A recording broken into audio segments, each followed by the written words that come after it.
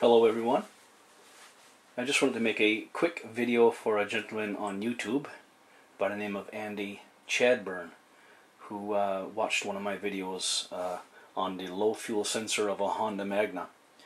He's after purchasing the thermistor that I have here, and he purchased 5, and I think he put 2 in circuit as instructed in this low fuel sensor unit, and both ain't working. So I'm just going to run some quick tests to see what this thermistor is doing in comparison to what his might be doing.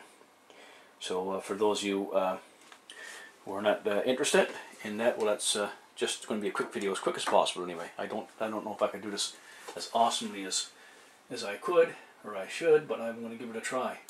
Basically, I'm going to describe to you the thermistor very basically. There's 2 types of thermistors. There's a PTC and an NTC.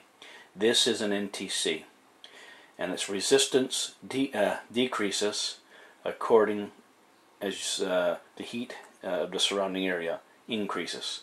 So when this comes out of the fuel, it warms up and it causes the resistance to drop.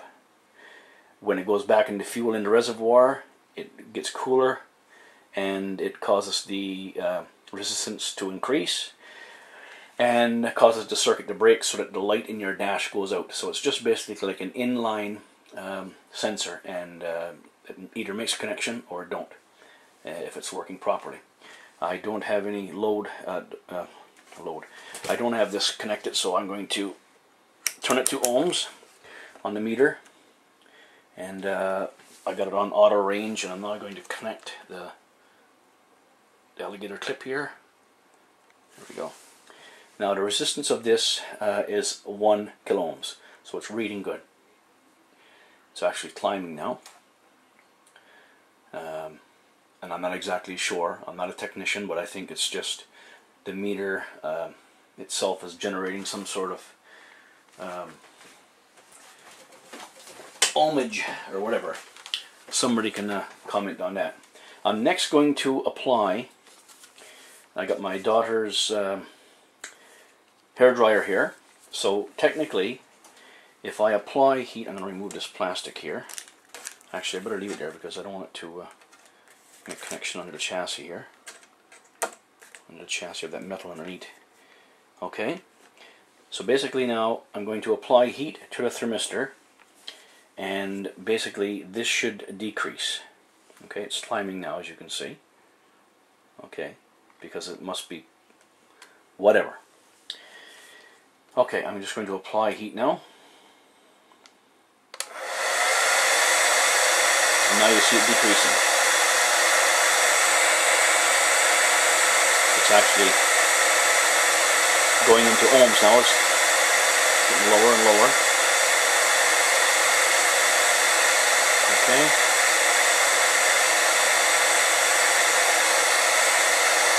And that should be enough. Now, once I remove the heat, just picture it being back into the fuel. It's actually going to be cooling down, so its resistance will increase, and it's going to go back to about 1 kilo ohm again, I guess. Now, that's just one demonstration for Andy Chadburn. I'm hoping this is going to be of benefit to you, Andy. I certainly hope that it works for you. It's going to climb back to 1 kilo ohm. Running this in circuit, basically it's not going to prove anything, because I hooked it up, and yeah, whatever current I put into it, well, I wouldn't put too much current into it, but I put like 12, 13, 14 volts into it, and it basically is just reading full voltage. If I was to immerse it in fuel in circuit, basically what's going to happen is it's eventually going to drop, the resistance is going to show, or the voltage, not the voltage, sorry, but at some point the voltage is going to get knocked out. So it's irrelevant for me to do the voltage test. This ohm test is most important. Now I do have a fair bit of heat put on that, but as you can see, as it comes back to room temperature, it's going to get back to 1 kilo ohm. Now, within spec, okay, I'm just going to leave this, I'm going to pull this out just to do a little bit of reading. That's fine, it's not making no contact only on one side, so it should work perfectly. this is basically the description of the unit. Okay, I'm just reading from the bottom here. You can probably see that. Just freeze frame and read it if you want. See if I can get that straightened out for you. Down here is what I'm talking about, the description. Freeze frame, stop, pause, whatever you want to do. But I'll read it anyway. The NTC thermistor, the resistance is 1 kilo ohm. Thermistor tolerance is -2 to +2%. The beta value K 3972K. And the operating temperature range is -50 Celsius to +150 Celsius. So that, as best I can tell from the one that I reviewed online at www.newark.com or CA, I think it's CA, but I think there might be an American counterpart to that company. They're carrying this product now in Amphenol, which to me should be high quality. Amphenol is a good quality product. So Andy, I hope that answers some of your questions, if not all. Like I say, in order doing the voltage test doesn't prove anything. Basically, this thermistor is working. So what's going to happen? I put it in fuel, and once it cools to a certain point, the circuit's going to break here. Microscopically, we can't see it, but it's happening, and the voltage is just going to shut down. This thermistor is working now. It's holding at about 1 kilo ohm, fairly stable. I think that's about all I need to touch on with regard to this thermistor. So I'm going to upload this video, and let me know if it's of any help to you, Andy, and I'll see if there's anything further I can do for you. Let me know, and I will try my best to see if I can help you with your situation. But I do think this might answer some of your questions. But before I go, just one more description on the repair of your thermistor.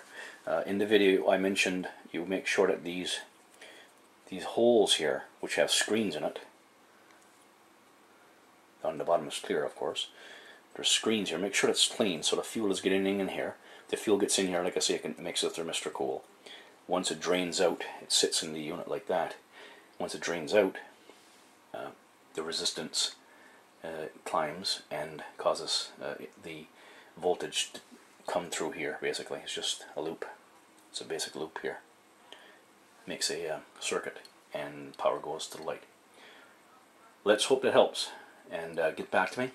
Hope you guys enjoyed the video. Please rate and subscribe and share if you don't mind. Thanks very much, guys and gals. Have a good day.